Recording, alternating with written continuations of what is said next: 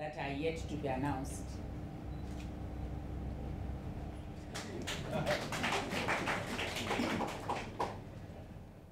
I really don't know where the family or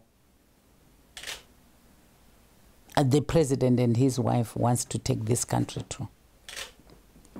But the end result is they are actually destroying ZANU PF. They are destroying the revolution. Because if this thing is not halted, nothing is going to be left of the struggle. Because everybody, it looks like they're hunting down everybody who took part in the struggle. I, for one, if I want to say that, I did nothing.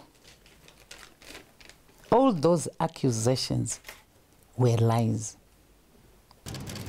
I, Joice Mujuru, so help me God.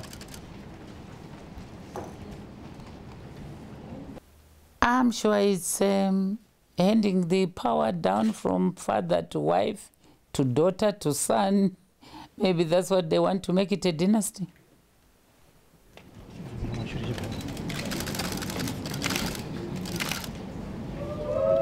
I think there is a disconnect, because what is going on in the country right now, you can see the so-called leader is even fighting his own soldiers, sacking his own soldiers, shouting his own soldiers. Even when you try and seek for audience to try and reason with him, he does not give you.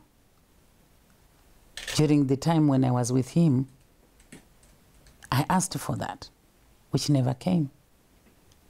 That's why I left. Asking, helping us to train the women in the community, training health workers. We have our partner here who are assisting us. I'm sure it's the young wife, because when Mama Sally was still alive, things were different. You would want to play to the gallery, which is, once this one came, and before she was involved in this politics, I thought she was somebody else who was accommodative, who was a mother of the nation, but only to find she was something else.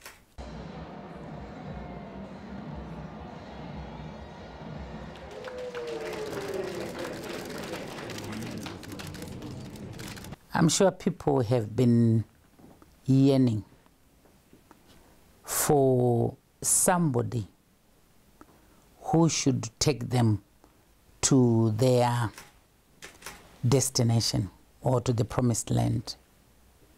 Yes, there have been parties,